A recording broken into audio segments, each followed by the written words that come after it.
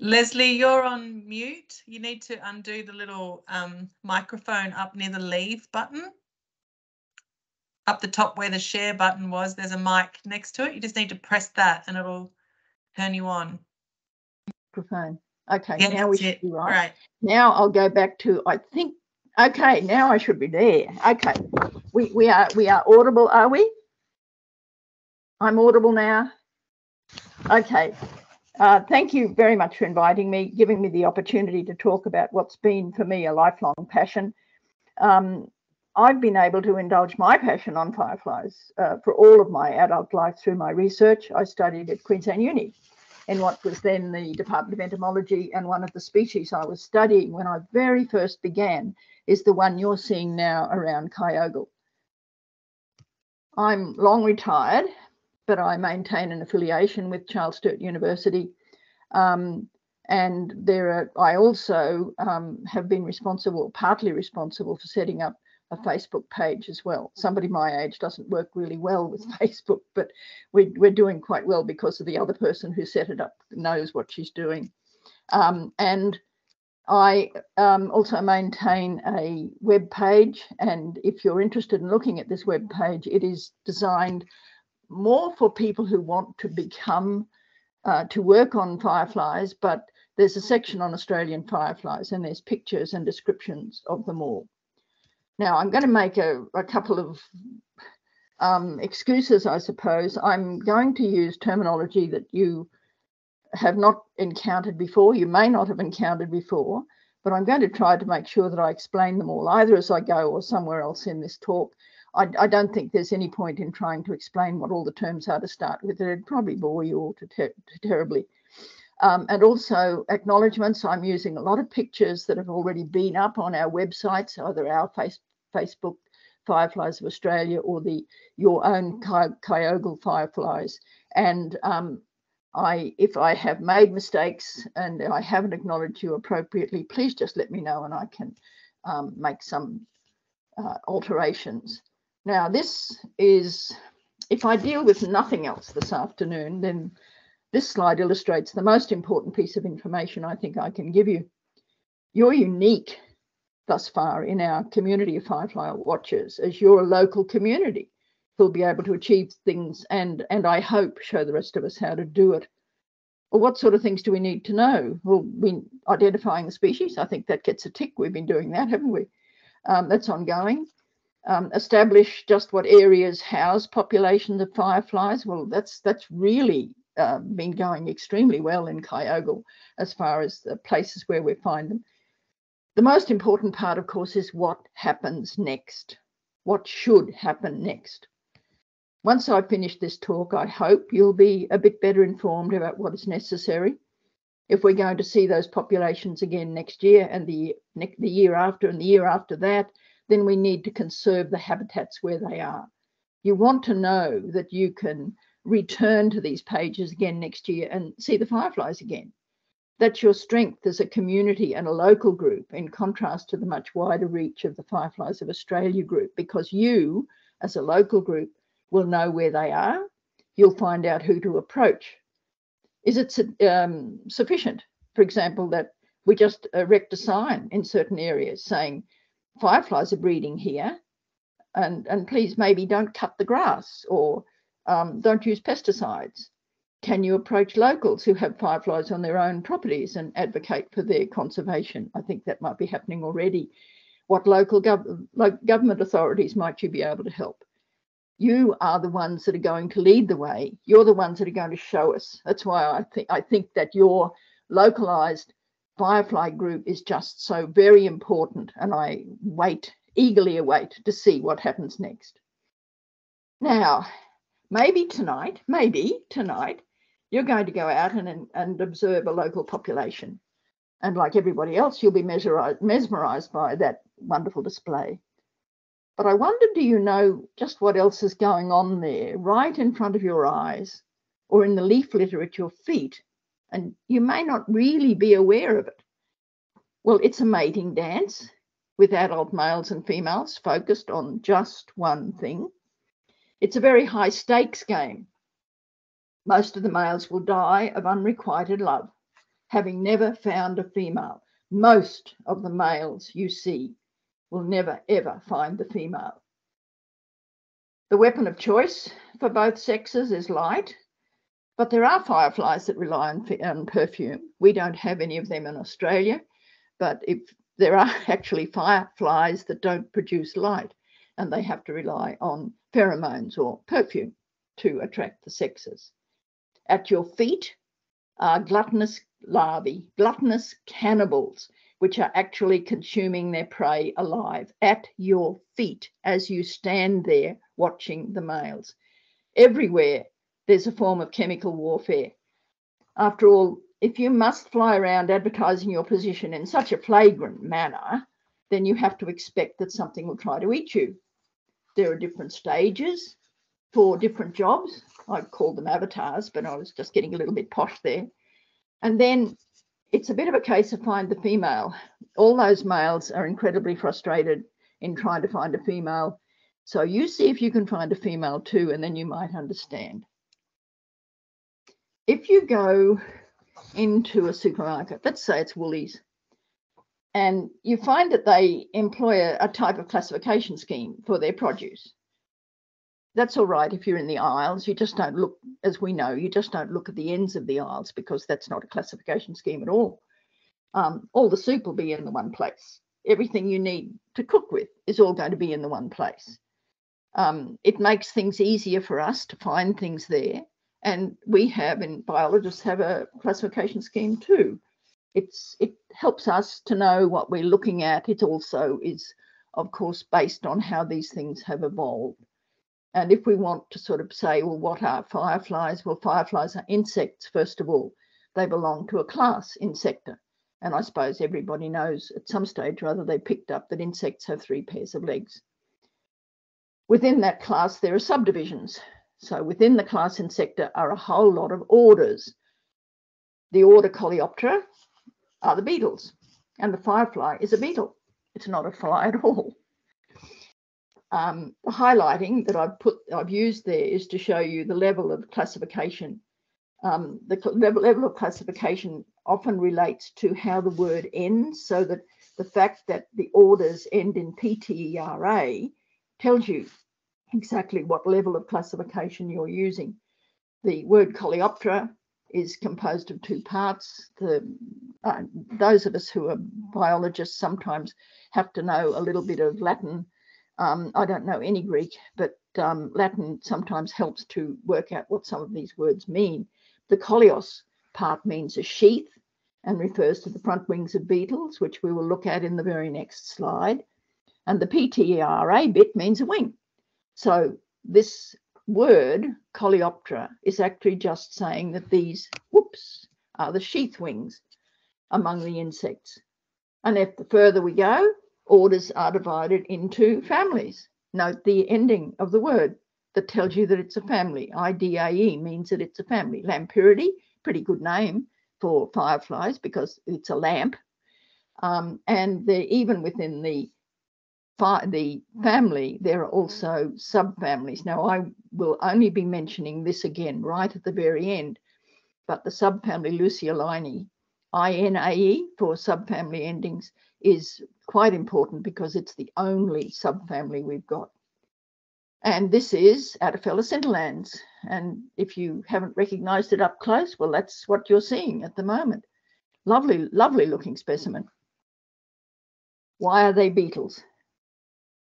What makes them a beetle? Well, look at the front wings of this firefly. Once again, this is Adaphellis scintillans, the same specimen the same species that you're looking at the moment.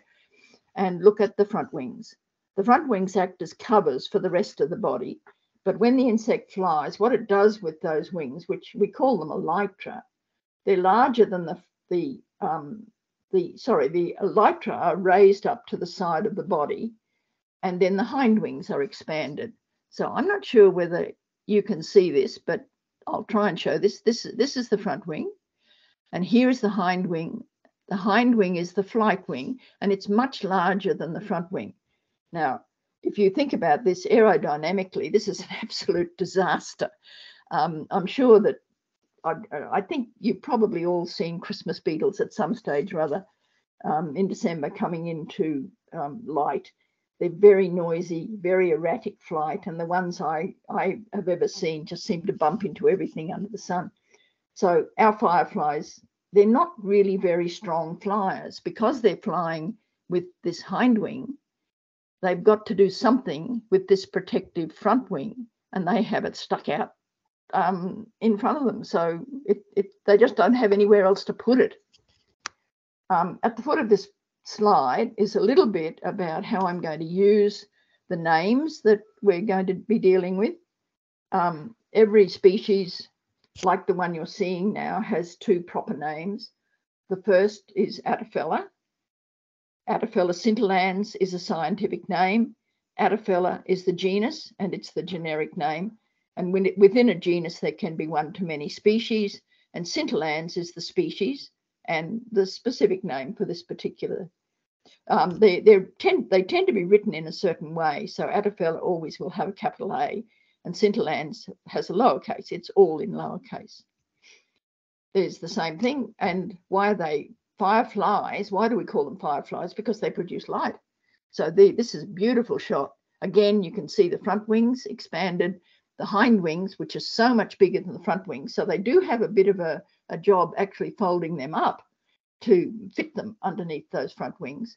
But those beautiful two segments right at the end of the abdomen, which my screen seemed to want to go faster than I want to go. And this is it. This is Attophella scintillans, and there are the males. So you can see a male there lying on its back with its light organ. And look at the female. The female is flightless. One of the reasons why you don't see that many of them. And I'll just pose a question right now, because if this is a flightless female, then how does this species disperse? She can't fly. That's all she's there for, is to mate and lay eggs. She can't fly. These are some of the pictures that just been recently taken within the last within the last few days, actually. And this is a living female. And a few of the features that you need to notice about it is that she's got, for an insect that relies on being able to spot her male of choice, she has very small eyes. She has very short elytra. She doesn't have any hind wings. And effectively, she's a big, fleshy, yellow bag full of eggs. The specimen on the left-hand side at the bottom is a dried museum specimen, so that you can see that when you do actually get a fresh living specimen like this, I tend to get extremely excited about that. Now, how do the males interact with her? This dance that you're seeing out there at night, it's all the males. The males are flying around, flashing like crazy, trying to see a female down on the ground somewhere. So you don't see many females. There are very few females in collections, which is probably just all to the good, because we want them to be there and lay their eggs. So what she does is she'll climb up grass stalks or rock edges. She can't climb very far. She's too heavy. She's not a very agile individual at all. And she puts her head uppermost, so at least she can look up to the sky. And there's an absolute smorgasbord of males up above there. So she assesses them. What does she choose? We don't really know. But, you know, if it's a matter of they're all flashing like crazy, it's something to do with the flash, the strength of the flash, the duration of the flash. How do we know? Now, we know that in some fireflies, there's a very specific time lapse between the flash of the chosen male and the timing of her response. So if she's seen a male that she likes, she will respond at a very precise time interval after he made his flash. And that means, oh, you lucky guy, you're the chosen individual. And so he flies down and tries to find her. At this stage, she turns her light off, of course, and she's just waiting for him. Then will be a little bit of interaction between the two of them as they are walking around on the ground trying to find them. find each other, and you know, a little bit of flash on, flash off, and ultimately they usually find each other and they mate, and there's been success for that particular interaction. Of course, what happens is that other males will see this interaction as well, and they try to get involved, and it all gets rather messy because those males will mate with anything they see, and the males often will, if there are a number of males coming down towards the female, they'll try to mate with each other as well. So you've got this problem where we don't see females too often. That doesn't mean that there aren't probably just as many females there as males, but we just don't see them because once she's mated, she's going to be doing something else. She needs to lay her eggs. So if we just recap for the minute, what you're seeing, what you will see if you go out tonight in Kyogle is just a very energetic dance, but it's males. The only one dancing are the males. If you find the female, yeah, well, you try it too. It's just not very easy at all to find females. The choice was light, not perfume. You see all of the males. All the males that you see there are the ones which are unsuccessful. That's most of them. They are going to die of unrequited love. And the next generation is already on the way. So the females, here we go again, the females have, as soon as they're mating, they lay their eggs, and those eggs are going to hatch.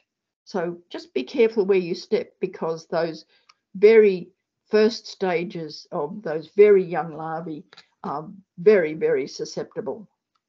And remember that in another week or two, when the males are gone, the rest of the life cycle of this firefly is still there. And we talk about life cycle. We're not used to thinking about life cycle for us, because when we are born, we look like, you know, we know that we're obviously human, and we're going to stay that way. But the life cycle within an insect, there are very different stages for different purposes. I think I call them avatars just simply because I was trying to be a bit smart. But what happens is, from the egg hatches a larva. The larva is by far the longest stage.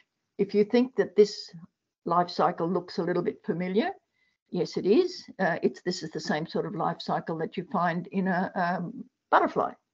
So very long stage when it is the larva, and then we get pupa, which pupa allows the transformation from the larva to the adult, and the adult stage. And the amount of time I've indicated on here is sort of trying to indicate to you that the adults aren't around for very long. Even though we name things on the basis of the adult stage, we recognize them on the basis of the adult stage.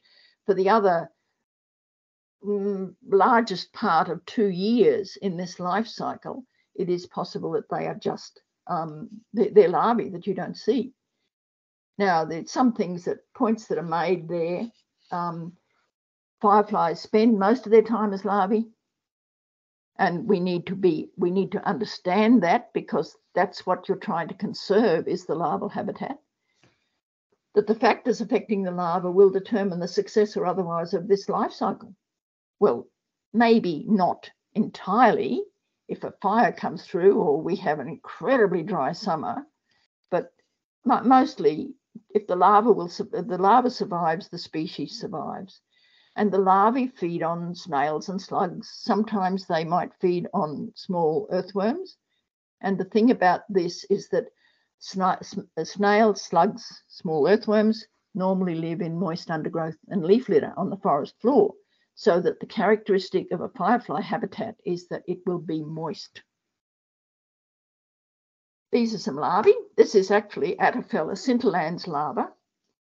That colour pattern is helping the larva to blend into its background. You'll notice that it looks absolutely nothing like the adult. The specimen on the bottom right is showing you its small light organs in the second last segment of the body. They don't flash this light, but they do turn it on and off every now and then, sorry. So we will be talking about that soon.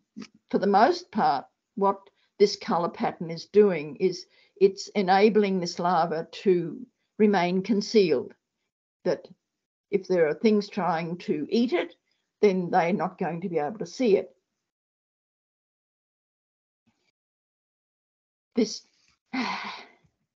Okay, this is not Attophallus interlands, this is Attophallus flammans, which is from North Queensland. And I just happen to have these pictures, which I got from my naturalist, because it's very seldom that you see such good pictures of a larva walking along. You can see that with the top picture that the larva has 3 pairs of legs, but it's what happens at the tail end of the body that's the really interesting thing. It actually has a series of filaments that come just from the very tip of the body at the very tail end. They are called, sorry about this, I don't know why that's still wanting to do that. They're called pygopodia. The pygo just means rump, the tail end, if you like, and the pod, P-O-D or P-O-D-I-A, means legs. And these are reversible filaments, so it can push them out using fluid pressure.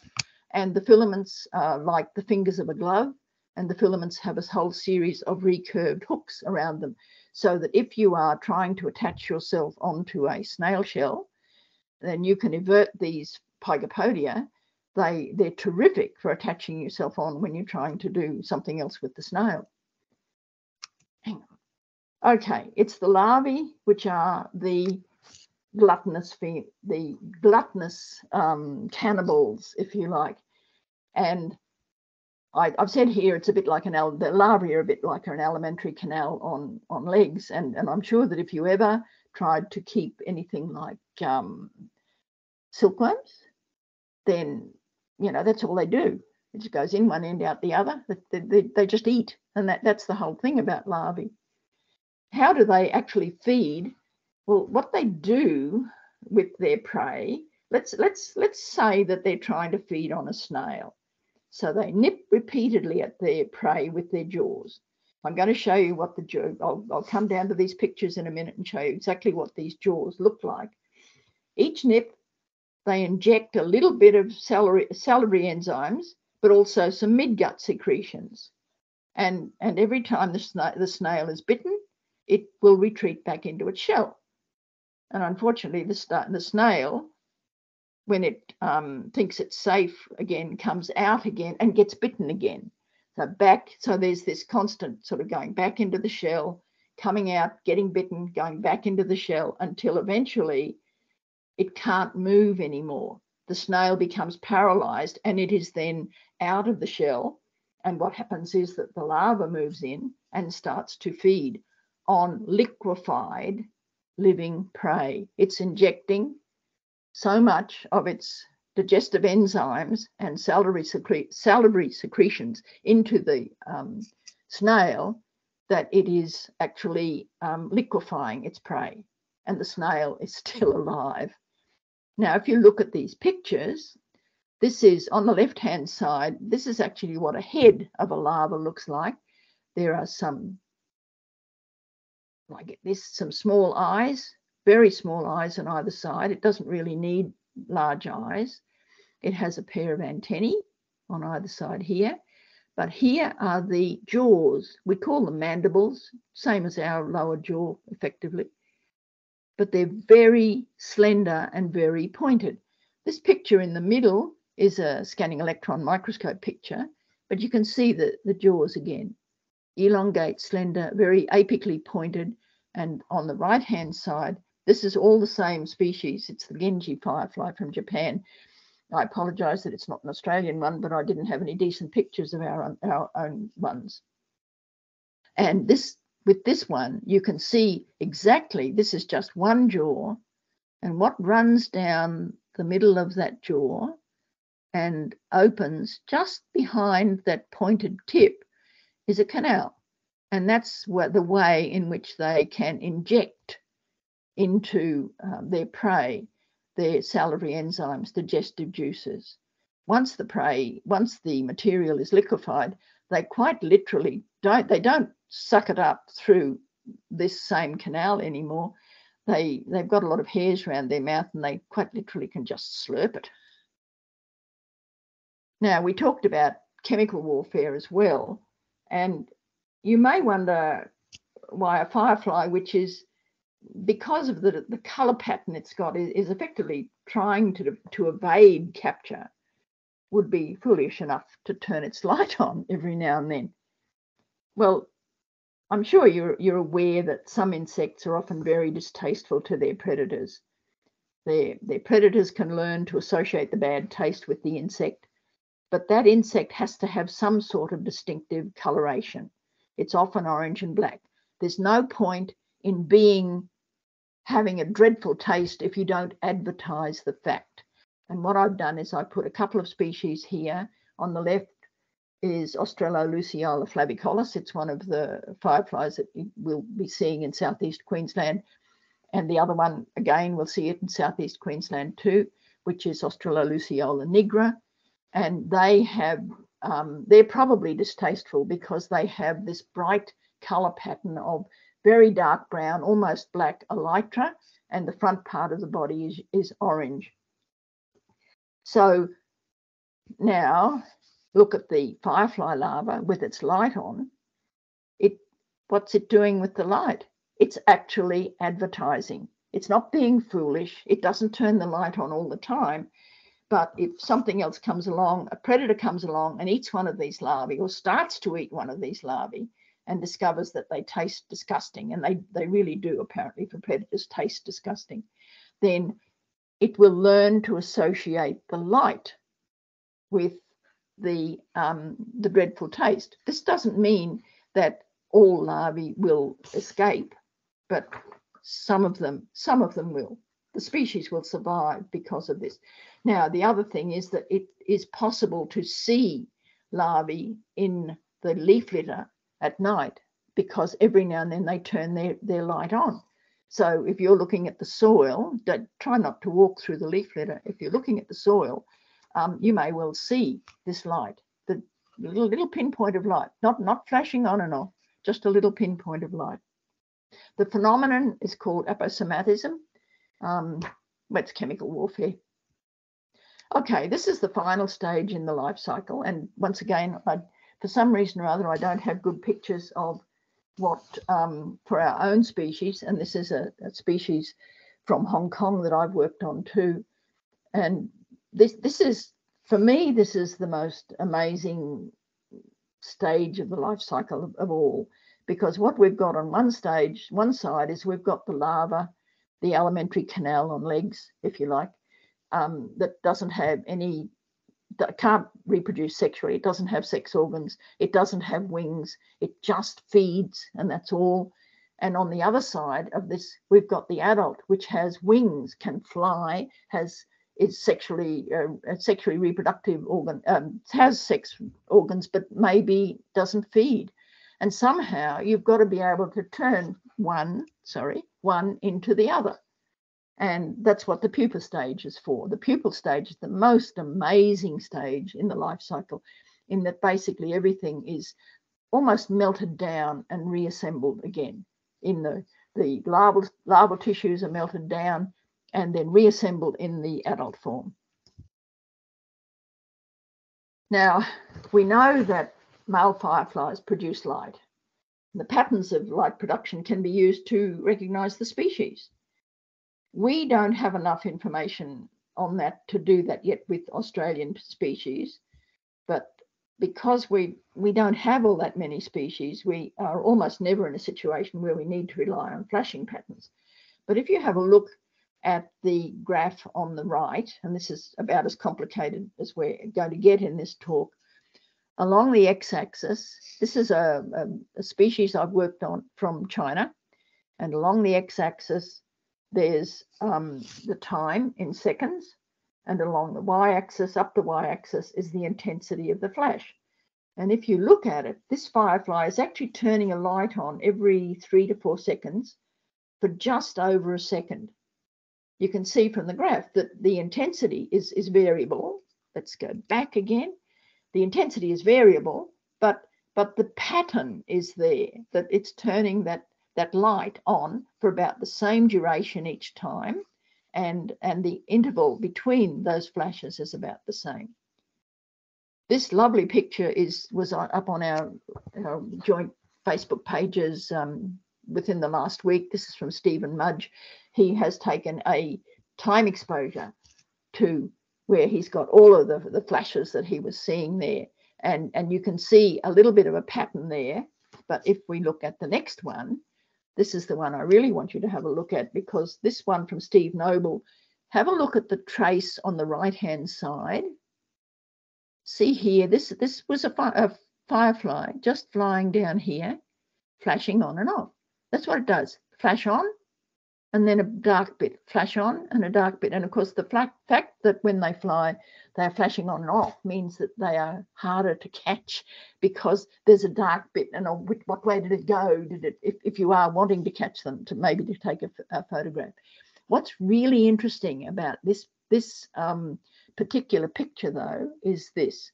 Now, either this is a picture from Steve Noble, but either Steve had an incredibly sensitive camera, or if you look right in the middle at the top here at this elongate flash, this firefly was flying right past the camera, and if you look at it, that flashing pattern looks like it's almost striped. And the way I'm interpreting that is that that pattern is actually oscillating. It's oscillating from high to low so rapidly that the camera has been able to depict it, but our naked eyes would ever be able to identify that. We'd not see that. Now, I've seen this before, and this makes me wonder whether you are going to get more than one species appearing around Kyogle, because this species here is Adapella lignus, which is the Blue Mountains firefly. It was in these pictures are taken in the Gold Coast hinterland, and they were taken not long after this. On this particular property, they had Adapella scintillans appearing. That's the one that you're getting now in Kyogle. And then just after that, on exactly the same property, out comes this one. Now look at the difference between it in terms of what the thing looks like. Look at the elytra.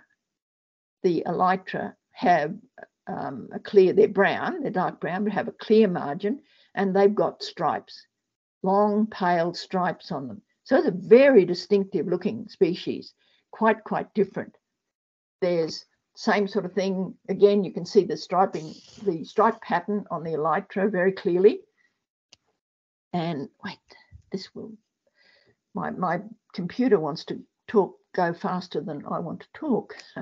And in this, again, elytra out, this one is just about to take off. And you can see what an aerodynamic disaster this is. But, you know, they seem to manage. Really big hind wings, beautiful, full, big light organs. And there again, already all set to go. Now, it's possible that there will be a lot of questions about this. What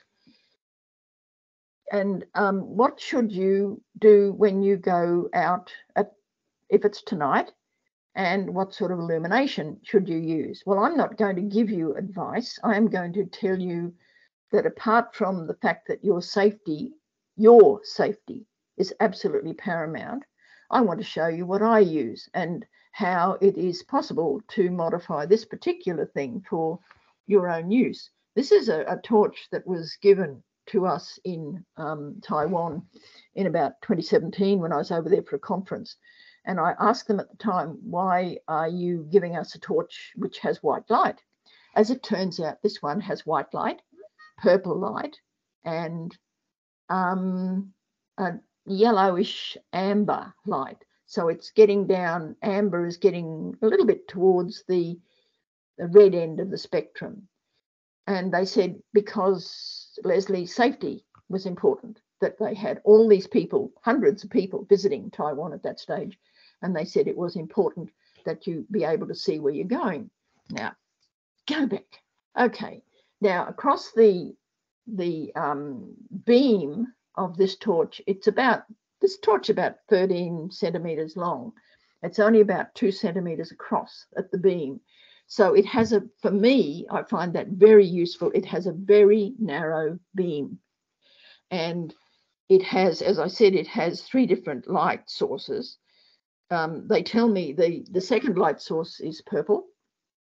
And they tell me in Taiwan that they used to use that to check whether the notes were counterfeit.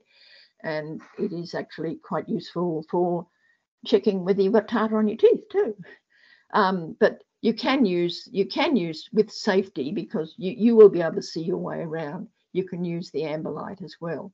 But the important thing is, for me, is the fact that the beam is very narrow, so that if you are going to go out tonight and you've just got a conventional torch, what you can do is you can narrow the beam of that torch. Now, quite clearly, what you choose to use is up to you, but and that is your choice. But obviously, we don't want to have a situation where, if you understand what's happening and how very hard it is for those males to find a female, and that female must be fertilized if this life cycle is going to continue, then you don't want to be going with a lot of light and disturbing them. So, if you are going out and you can keep your light directed onto the ground, then that will be fine. You're not going to stand there and shine your light towards the fireflies. As far as I'm concerned, knowledge is power. The more you understand about these things, the more you will know what is the right thing to do. Now, I'm very close to finished here, so I've only got a few more things to talk about. This is where fireflies are in Australia, and you may be a little surprised at that map, that mainly it's down the east coast. Probably down, it's Kangaroo Valley I mightn't have my dots in exactly the right place, but Kangaroo Valley, south of Sydney, or the near Nowra, and they're not all exactly coastal, that up around Dorrigo. You can find them on the New England Plateau there. You can find them in behind Brisbane, in the Gold Coast hinterland, and you can also find them up on Lamington National Plateau. There are more species, lots more species in North Queensland, where they're very characteristically associated with the blocks of rainforest. Over towards the Northern Territory, and even in Western Australia, there's Western Australia, there's a species we know that flies around Kununurra. There's another species which is up on the Mitchell Plateau. We just found out about that last year too. And I think the lowest dot there in the Northern Territory is supposed to be Catherine, which I think is possibly just a little bit out of the way. But I could talk about this forever, about what species they are and where they've all come from. But we want to know, today we're just concentrating on Kyogle. Now, this is almost the second last thing I'm going to talk about, because we all want to use Google. Google is a great source of information. If you are trying to assess the information you find on Google about fireflies, how do you know whether it's going to be legitimate? What can you take as being reasonable assessment of the information that you find? Now, this will, I hope, explain it. And you may wonder why all of a sudden we're going to a map of the world. But if you look at, on the right-hand side, this line indicates the area that I work on. I've worked on the fireflies of this area, but I've worked on only this subfamily Luciolini. Now, this subfamily is all we've got in Australia and all that we've got in New Guinea. New Guinea, the Solomons, the Pacific Islands, the islands to the north, the Micronesia, the Republic of Palau. That's just Luciolini. When you get to the left and you get further over through Indonesia and into Southeast Asia, then it gets more complicated. But the thing, if we want to assess information on Australian fireflies, you need to remember that it's only Luciolini in Australia. And no, there are no fireflies in New Zealand, in case you're wondering. Now, there's a big question mark about Africa, because nobody's worked on the fireflies of Africa since they were very first described, and they were very first described anywhere from about 1880 to 1920. So, you know, that's a long time ago. So there are things we can't say about Africa. But if we go over to the Americas, most of the information you're going to get on Google about fireflies is going to come out of America, because America has fantastic fireflies, fantastic tourist ventures. Everybody had fireflies in their garden as a kid. They all know about fireflies over there. They live with them. So the information is going to come out of there. And if what you have to realize, only because there's going to be some very good, very interesting information coming out of there, is that what we have in Australia, they don't have in the Americas, and what they have in the Americas, we don't have here. And I think we must be just about time for questions, Susie and Ilka. Thanks so much, Lesley. I feel all full up and really inspired. That was amazing. I didn't realize I was going to become, I was just sitting here thinking, maybe I'm going to start studying fireflies. Oh, that'd be good. That'd be good. I know. So I've got a couple of questions that were written here. The first one is, how long do the males live for? Couple of weeks. Couple of weeks. Yeah, a couple of weeks. We're not 100% sure, but you know, they're only around for, you're seeing them what now? You've probably been seeing them for 2 weeks. So that's, I think at my place they've been around for about 3 weeks. I did last night, there was a bit less than there were before that, and I was wondering if what I see every night are the same ones, or are they new ones emerging? hard to tell. Mm-hmm. I think short of going out, marking each one, catching them again, Yes. the next night, it's too hard to tell. Yeah. So, and then the next question is there an evolutionary benefit to having such a long larva stage? Because it seems like maybe that's a bit risky. Well, first of all, we don't know with our Australian species whether they have a 1-year life cycle or a 2-year life cycle. Okay. So let's even say that it was a 1-year life cycle, then you still find that the life cycle and the various stages are still having to coincide with the seasons, so that even a 1-year life cycle will still be coinciding with the season that the adults are essentially cold-bodied creatures, so they're not going to be able to get enough energy to fly at other times. They can't fly during winter, for example. So that's about the best I can do there. Thank you. This isn't a question, but where am I reading? Stephen Mudge, I hope I've pronounced your last name correctly, says he just wanted to let you know that he thinks he has some recent examples of that oscillating flash pattern. He's going to send them to you. Yeah, because he was the one, I used his slide there, and I thought, now, am I right? Is that pattern actually oscillating, or has he got the most super camera? You know, and I think no, I think it is an oscillating camera, and tell him I'd be really interested to see. I think he's listening, so he should have heard that. So okay. He's going to be in contact Thank with you. Stephen. Yes, no worries. And Susie asked if you've heard any or many First Nation stories about fireflies. No, I've never heard any, and I noticed that was a question, wasn't it, on your site just in the last week or so? So no, yeah. I don't know. Not even from when you've been over in other parts in Asia? Have you heard? Oh, of course. Oh, yeah. Oh, Japan, for example. Japan is firefly heaven in terms of, you know, the amount of time that they have been looking at fireflies, the how deeply ingrained it is in their culture. But not for our own, not for Australia. Yeah. What can we do to conserve the habitat? Well, this might be a funny answer, but if they are, if they're there now, don't do anything.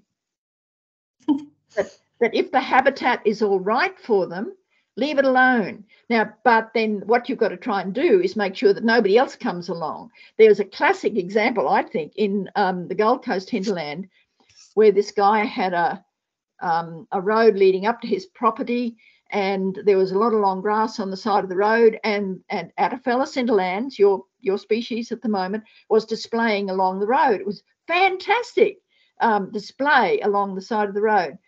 Then they came along and mowed it. So if you've got them, try to see what you can do to ensure that the habitat is left alone. Now, you know, one of the things that has been suggested on one of the overseas sites was that they they put up signs, and the signs was, you know, fireflies are breeding here, and this is the thing that we forget, you know, that it's like when the wattle have finished flowering, we forget that they're wattle again, don't we? Until they come out again, you know. So I think it's an issue. We've only got 5 minutes left. There's one more question. Do you think that the last couple of years of rain has been helpful for the populations? Well, what is dependent now? Let's just assume that it's a 1 year life cycle. Well, then what we need to do is look back at what was happening a year ago. So what were the conditions like then? Not what's been happening so much in between times, but what were the conditions like then? And were there a lot of fireflies then? I would say that rain has, you know, in a general sense, yes, of course it's got to help the population, as long as, of course, it's not washing them away. When you have something like a larva, which can be, you know, washed away by water, or a flightless female which has no control over where she's going, then, you know, it could be a real problem. I think Susie wants to do something there, doesn't she? Yeah, we have some evaluation questions. If people would like to just respond in the chat, that would be fantastic, or you can answer on our Facebook page as well. It'll really help, because this project's has been funded with a grant, and so we need to reply, and the more we reply, the more grants we can get to keep doing cool things like this, which would be awesome. I was just thinking, because oh, sorry, Susie, you go. Yeah, and it's just particularly about learning new skills. If we can capture anything from you about learning new skills, yep, and a yes is a fine response. That just helps us. Thank you. I was just going to, just before I say thank you, Lesley, because I mean, you've been so generous with your time and with your knowledge, and it's a real gift that you're sharing decades of research and experience, and we're really grateful. Thank you so much. I was just thinking about my place, because I've had so many fireflies and I live quite on the edge of gullies, but I also have a lot of paddy melons, so I hear them stomp, stomp, stomp, stomp, stomping around at night time. So I was just thinking in terms of how the fireflies navigate all of the stomping creatures in the bush. I guess they must have an evolutionary, either their numbers or something, that, I mean, that they're going to be trodden on by some other creatures. It's just an interesting thing. Yeah. One of the problems that you've got to realise is that most of the males you see out there are going to die, and are not going to achieve finding a female. So, you know, it's the same with anything in nature, that huge numbers are produced, very few survive. Thank you so much.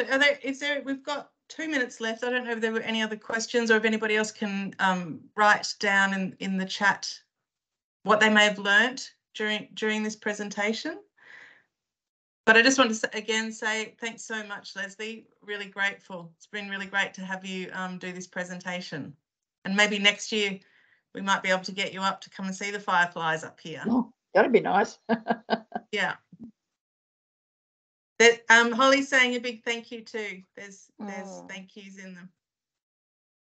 Yeah, thank you so much. One of the things that I did want to let this group know is if you're not already, please join the Kyogle Fireflies Facebook page, and that we will have a pop-up and a pop-up firefly event. Well, I think we were going to try and have one today, but we're not seeing them in town where we were hoping to see them, where it was an easy, accessible, safe spot to get people together. So we're going to go for another time, which will be the 30th of September. But we may have to rethink the venue, Ilka, if we're still not seeing them there by then. We might have to just use a bit of a a citizens chat about where we might be able to have that activity happen.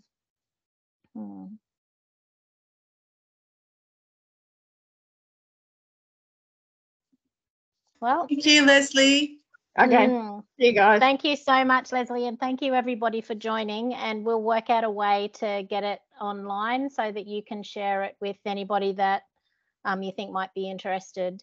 And we're hoping this is going to be a legacy project as well, so that something around fireflies every year is continued, so that we can contribute to the citizen science around these beautiful creatures. And we really thank you, Lesley, for the dedication that you've shown, these insects over your life. It's wonderful. Okay. Thank you. Thank you. Thank you, everybody. Bye-bye. Bye. Bye. Thanks.